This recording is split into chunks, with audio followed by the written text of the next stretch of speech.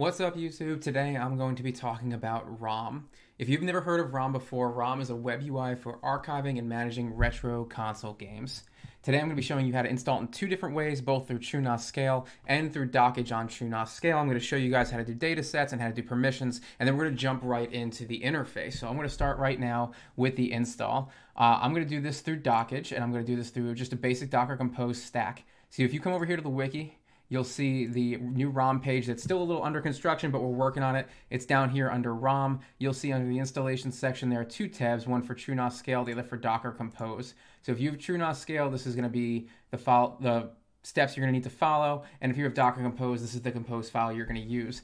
Either of these is going to require some configuration files to be made. So you'll notice here the volumes are in mount, tank, configs, and RomM. So the first thing we're going to do is I'm going to jump over here to Datasets. I'm going to come over here and I'm going to do tank, and I'm going to add a data set here called configs. And I'm going to do this as apps, like so. And under configs, I'm going to add a directory for RomM.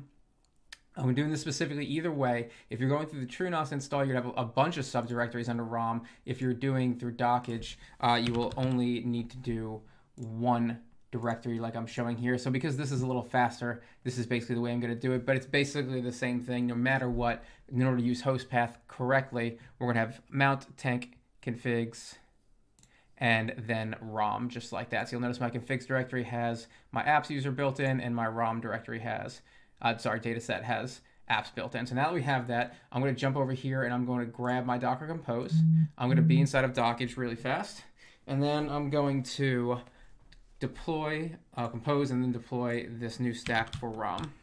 Come over here, I'm going to hit a Control-V. All right, we're going to just take a look at this really fast. Basically, I've got it running on port 30061.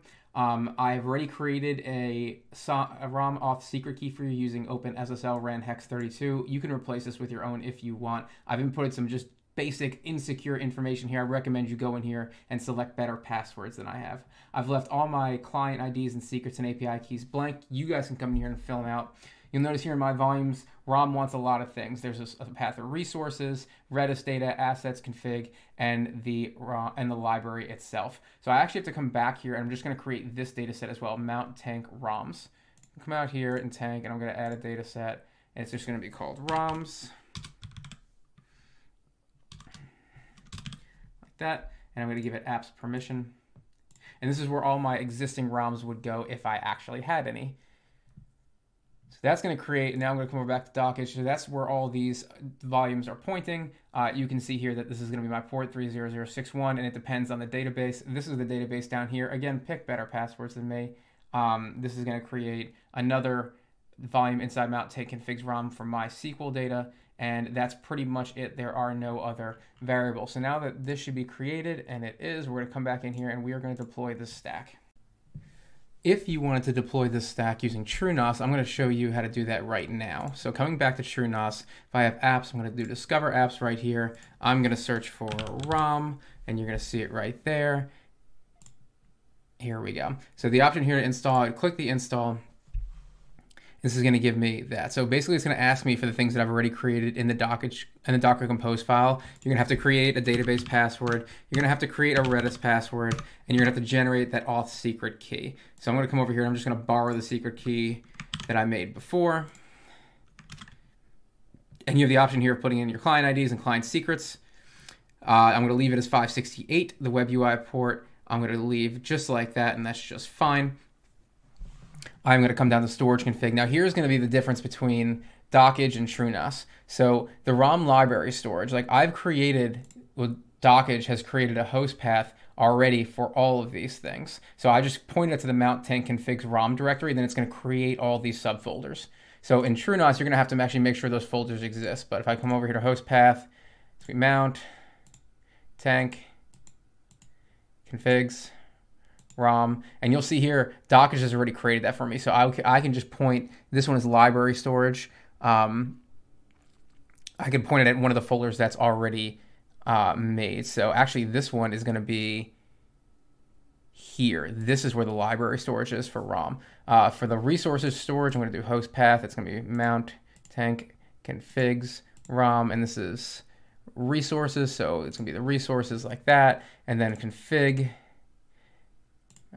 tank, configs, ROM, configs. And again, if you didn't deploy this with Dockge first, like I did, you're going to have to actually go in here and create all of these in the datasets path using the apps preset. So this is assets, tank, configs, down here, ROM, assets. And then the last one, this is the one I wanted you guys to pay attention to. When you come here for host path, for anything that's Postgres, so I'm going to pick here mount, tank, configs, ROM, and this is the database SQL storage. So again, this one's actually using Postgres versus SQL. That's the difference. You're always going to want to check the automatic permissions box. So anytime you have a Postgres database that's being installed, you're going to want to create the subdirectory under ROM, and you're going to want to click automatic permissions. I'm not going to change anything else, and to deploy on TrueNAS, I'm just going to click the install button, and it's going to install. It's going to bring us to the same screen that Dockge is. When this is done, I'm just going to click the port number here, and we're going to open up the interface. So now let's jump to that. Let's jump over here, and here we go. So now what we're gonna do is we're gonna create an admin user, and we're gonna create some credentials. So my username is just gonna be admin. My username is gonna be admin at admin.com, because again, everything is insecure because this is just a text box. I'm gonna click next. You'll notice all my metadata sources are not here because I didn't put in any of those keys in the Docker Compose. That's fine. I'm gonna hit finish, and now I'm gonna log in with the credentials I just made. And here we are in the interface. You'll notice it is very empty because I haven't added anything yet. But if you know RomM and you're familiar with the software, you know that this is pretty much the hard part. We're already up and running. So here is where I would search for my ROMs across all platforms. This is where I would see the platforms themselves. This is where I would see a list here, and I could always add from things that I already have.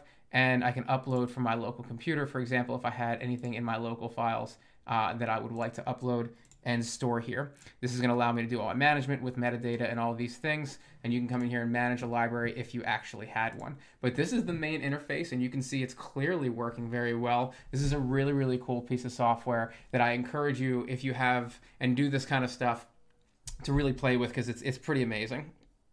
So I just wanted to show you guys this today. I wanted to say thank you guys so much for watching this video, and if you like what you're seeing, please like and subscribe to the channel. If you want to ask more questions about this stuff, definitely jump on the Discord forum. We have a lot of vibrant communities going on in Discord right now. I encourage you to jump on there and have a conversation with these guys. Visit the wiki. That page is under construction. We're going to continue to build it out as more and more information becomes available. And I would like to say thank you for everybody that supports me. And if you really want to support me, please buy me a coffee.